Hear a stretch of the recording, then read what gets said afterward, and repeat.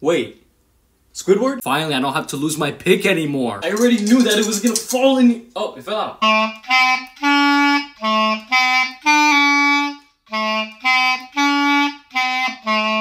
Hell yeah. These are some weird looking frets, man. These damn blowing patterns, man.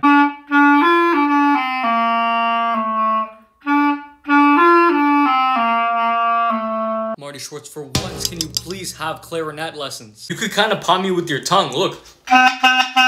Oh, hold on. No bar chords, please. At least you could kind of do hammer-ons and pull-offs with it. Why doesn't a guitar have an octave key like a clarinet does?